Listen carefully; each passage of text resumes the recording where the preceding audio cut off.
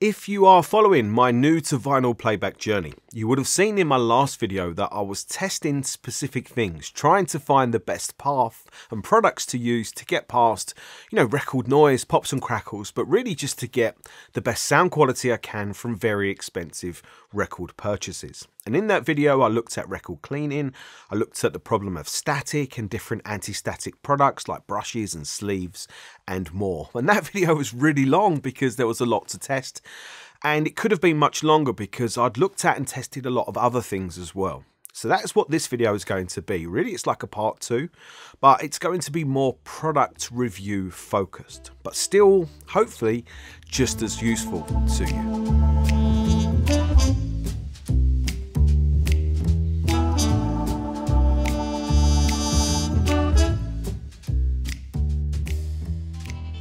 I want to start by looking at the Phono Stage that I've been using for the last month or more, which is the Modwright PH9, and it's on loan to me from Elite Audio, so thank you to the guys there. And I'm not sure how much longer I'll get to have it for, so it's only right to include it in a video and talk about my experiences with it. And it's quite an interesting Phono Stage, but I think it can also be quite confusing because you can specify it with different things to be how you want it to be. And I think I have the most basic model here, the PH9, which is just a single-ended in and single-ended out configuration. But you can also have a T version, which is a £500 upgrade, and that adds a tube rectification stage to the power supply. So it's a £3,500 unit that would make it £4,000. But you can also have an X version, which adds Lundell transformers to the balanced output, or adds a balanced output with Lundell transformers, probably a better way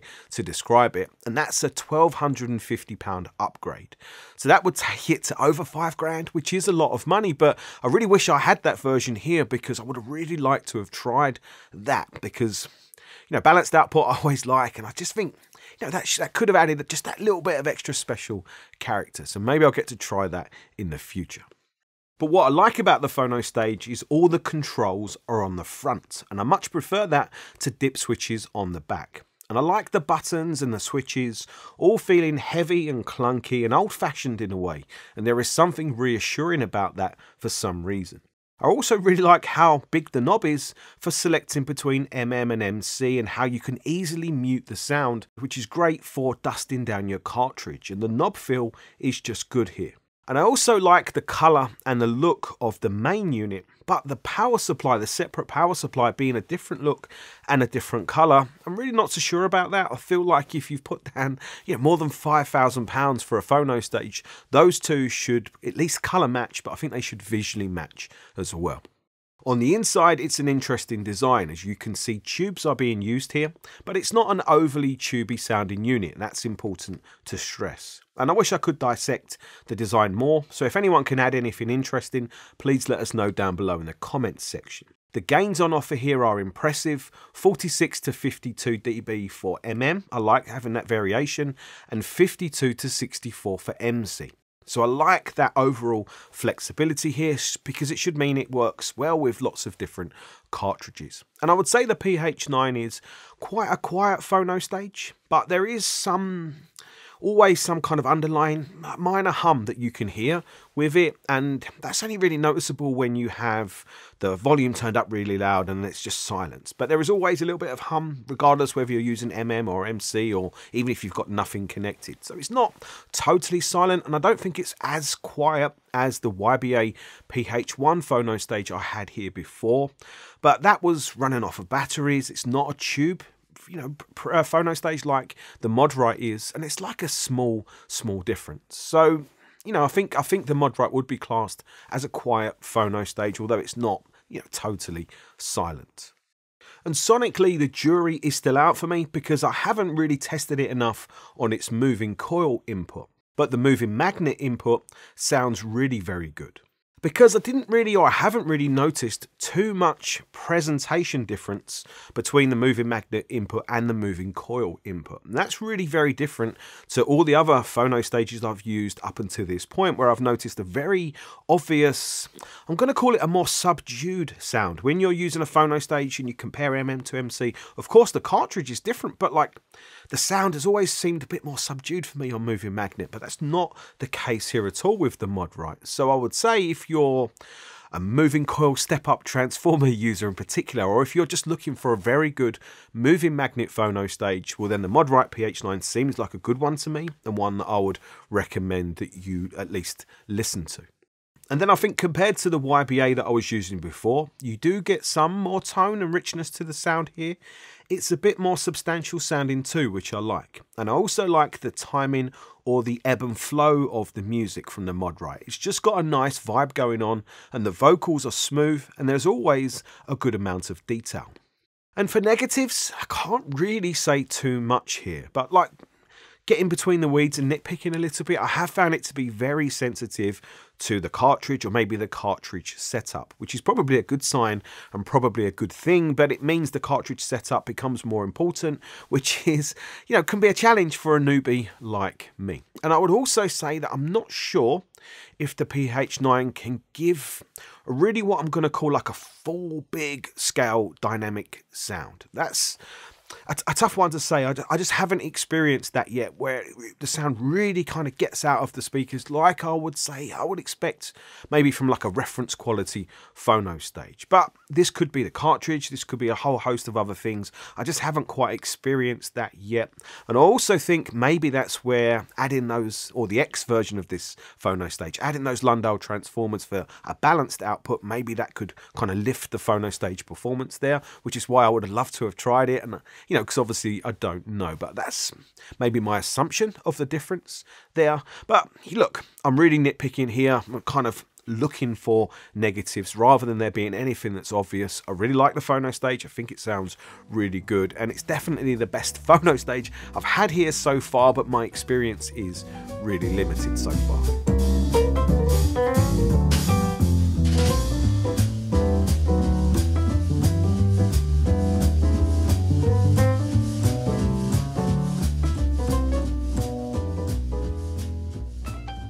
The next thing I want to talk about, I'm going to call a big difference maker.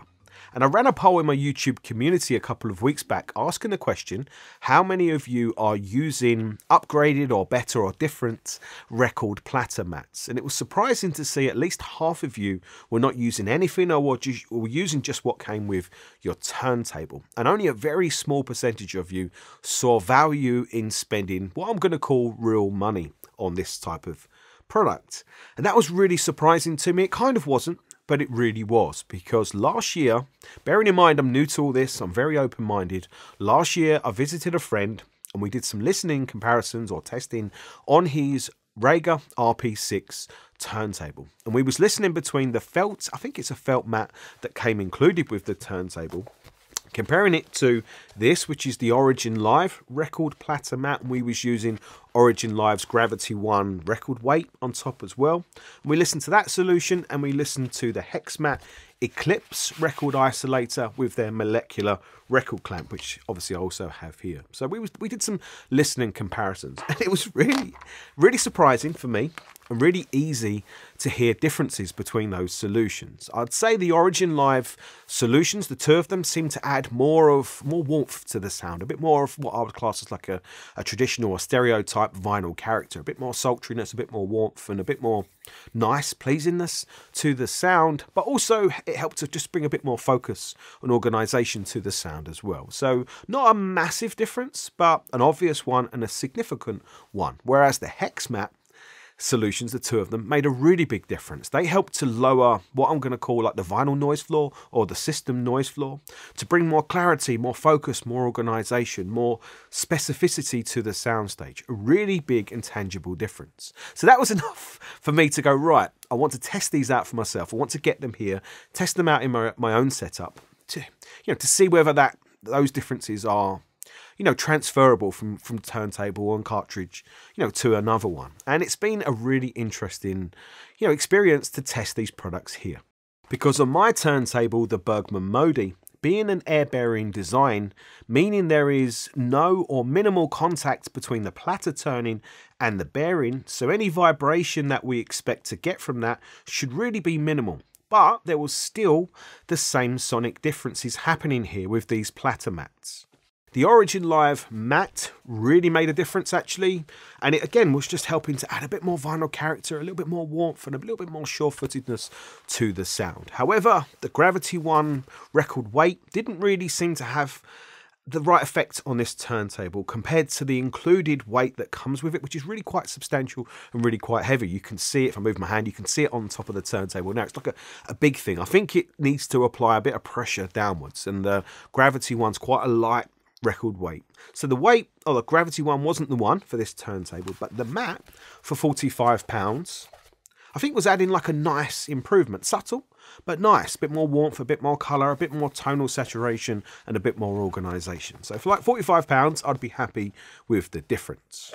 But the Hexmat pairing made a really big difference here. Again, lowering the noise floor. But it also made music from records sound more organised. But better for me was they were now sounding more dramatic, more dynamic, with a bit more energy and a bit more dynamism about them. And I noticed this most with like percussive instruments, drums. Wow, they're not, now we're like really kind of kicking and really kind of coming off the background with more pizzazz and more energy. And I think that'd be more realism, to be honest. And it was really quite a nice difference because, like, you know, vinyl to vinyl, wow, this is like, you know, getting engaging, really like kind of lifting up the sound. So the Hexmat products were fantastic for that, bringing more focus, bringing more organisation to the sound, but a bit more expressiveness, dynamism, a bit more life coming through. But, you know, this is quite a pricey setup, and I have here, these are like a limited edition kind of all-white version, which only comes as a set, and you get the Molekula clamp, which is a really interesting product, the Eclipse Isolator,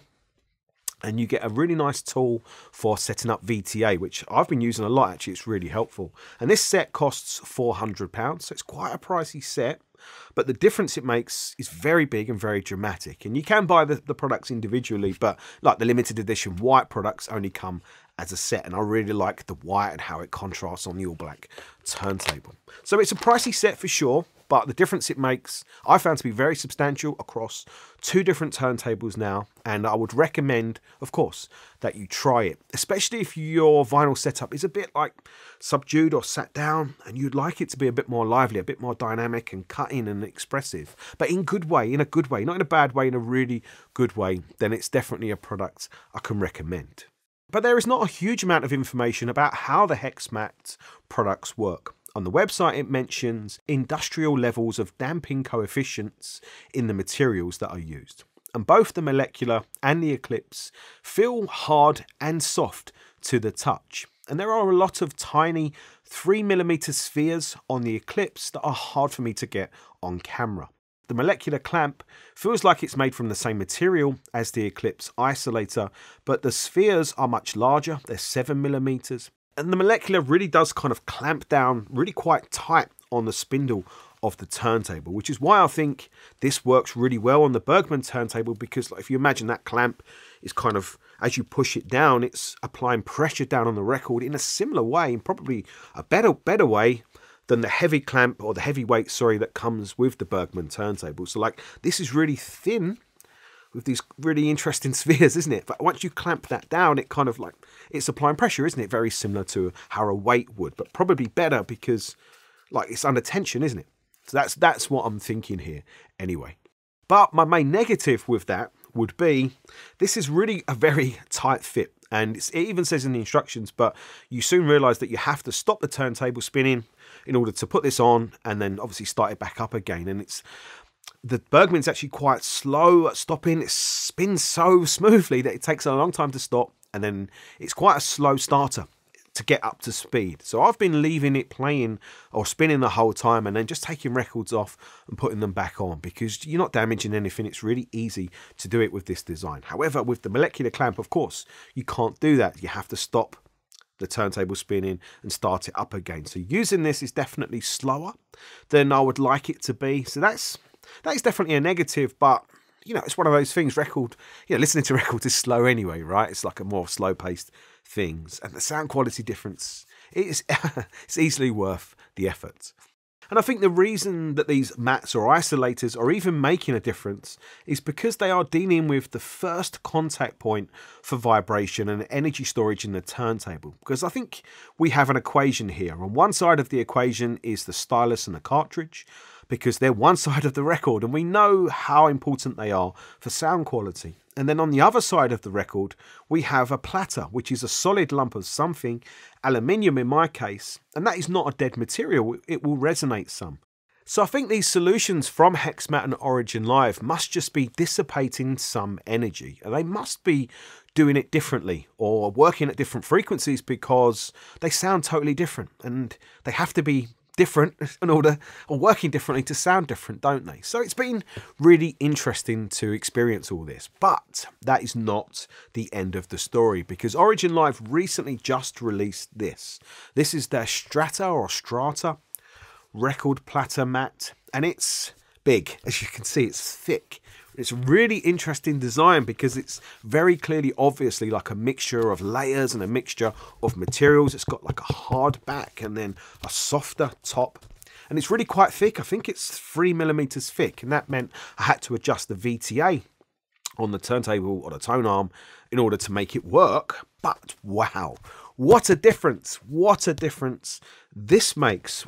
Really like the Strata or the Strata, because it adds a lot of what I'm going to call like what you'd expect from vinyl, like a tonal warmth and like fullness to the sound. It's really nice richness and fullness and warmth to the sound, while improving, tightening up and improving bass. And I don't think you necessarily get more bass, it's just you get like a perception of more but better quality bass. And it's making music sound smoother and nicer, and just adding that, to me, that whole effect adds a lot of pleasing character to the music. So I really, really like the Strata, but it is a chunk of money. It's £295.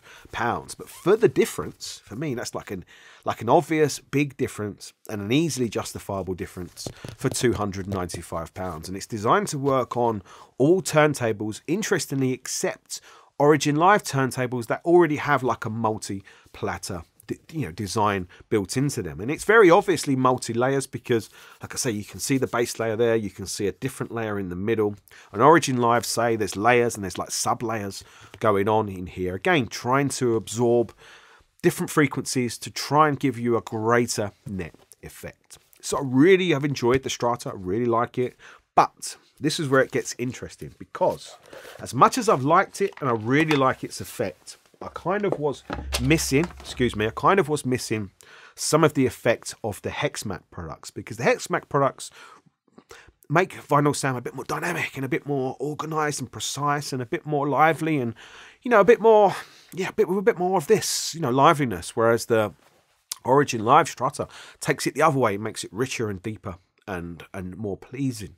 So I actually wanted both, a greedy audiophile. I wanted the best of both. So I started listening to some different combinations, and I actually found using the Strata mat with the Hexmat molecular clamp was like the magic. It was like the best of that with some of that give me almost the best of everything. All the warmth and the richness and the fullness to the sound, and the bass, better bass with more liveliness and energy and a bit more dynamics and cutting sound coming through. So like the combination of the two on the Bergman with the tone arm and everything that I'm using the cartridge was the magic one. So if anybody tries this combination out, I'm sure you're going to be super happy with it. So in that case, and in light of that, all I'm going to say to you now is, you're welcome.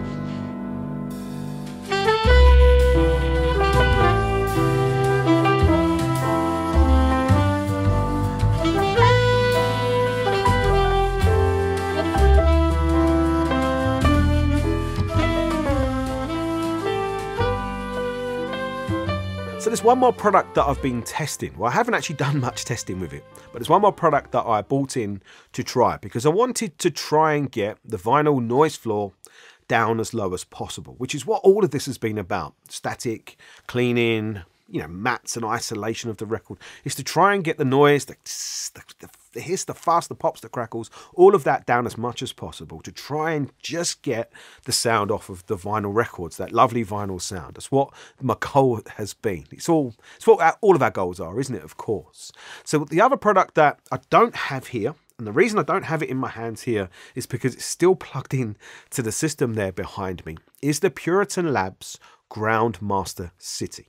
which is a very simple plug and play or plug-in device that comes with a ground cable, and it's said to give you 90% of the benefit of a dedicated ground rod that you'd have to install in your garden somewhere and then run a cable back through to your system, which is a hassle.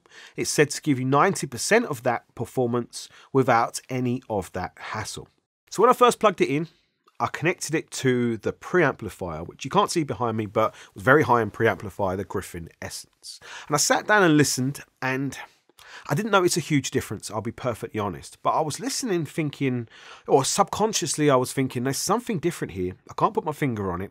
And I'll kind of give it some more time, and I'll listen, and I'll come back later and I'll do some, plug-in in A/B listening testing. And then a week later, I hadn't done any testing. I'd just been listening to and enjoying the system. More so, I was enjoying the sound of the digital side of the system because that seemed to be better as well. Now, I wouldn't put my house on being able to pick out the differences I was hearing in any kind of blind test. It wasn't that kind of difference. Because I think some hi-fi tweaks or upgrades that we can make, they can lift the performance up, make it lift up, make it bigger, brighter, or any of those things that are obvious to listen to. Other tweaks that we can make or things that we can change do the opposite. They just seem to relax the system or just take the edge off of the system. And they're much more difficult to pick out in quick A/B listening tests. However, what you notice is when you're listening for longer periods of time, longer listening sessions, when you have those products in the system, then you take them away. And it's taking them away usually is the one that you notice. When you take them away, all of a sudden music just doesn't quite feel the same, or you don't quite feel engaged with it in quite the same way. I'm sure we can all relate to that. So that is the positive experience that I think I experienced from the Puritan Labs Ground City. And it's not cheap at about £195, but it's not crazy expensive either. And I bought it with my own money, bought it from, a shop here. I actually used my Patreon money, trying to put Patreon money to good use. So if anybody, is supporting the channel, a huge thank you to you. And there'll be a link down below if you'd like to, help me and try and, help me make better videos, and maybe just buy me a coffee from 1 month support. I would really appreciate it. So I bought it myself. There's no connection here back to Puritan Labs. And I need to test it more, but like sometimes you just put a product in the system. We've all done it. And I like that. I'm just going to leave it. So that's been my takeaway from it. So I can kind of recommend it. I'd like to be able to recommend it. I don't feel like I've tested it enough to unequivocally recommend it to you. But like for £195, it could be worth trying on the proviso that you can return it if you don't feel it's making a big enough difference for you. That would be, I suppose, where I am. And that, I suppose, ties up this video too. This is where I'm at so far with my vinyl journey. I'm trying to get into the weeds or look between the weeds and try and make sure that I'm doing everything right before I then start to review products, which is really, I think, important because I have a whole new turntable here and a tone arm to review from Origin Live. I have their Calypso, I think, turntable and their Conqueror tone arm. So that's like good level stuff. That should be really good. So I'm looking forward to reviewing that. Plus I'm trying to get my hands on a few different types of cartridges to try and broaden my experience there as well. So as always, there's lots going on the channel. So hopefully you're enjoying, you've enjoyed my vinyl journey up until this point. Hopefully you can see where I am, and hopefully I'm helping other new people to this in some regards as well. If you'd like to see more of my vinyl journey, please subscribe to the channel, of course. And if you enjoyed this video, hit the thumbs up because it always helps.